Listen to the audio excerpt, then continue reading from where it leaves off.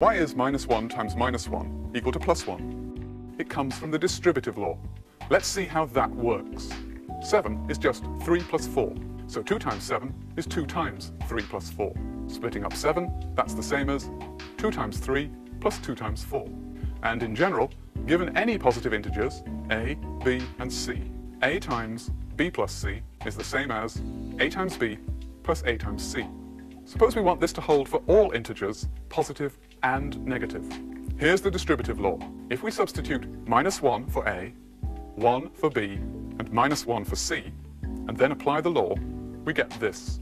Now the left-hand side is just 0, and the right-hand side is -1 plus -1 times -1. Adding 1 to both sides gives 1 equal to -1 times -1. So, if the distributive law is to hold for all integers, the last line must be true.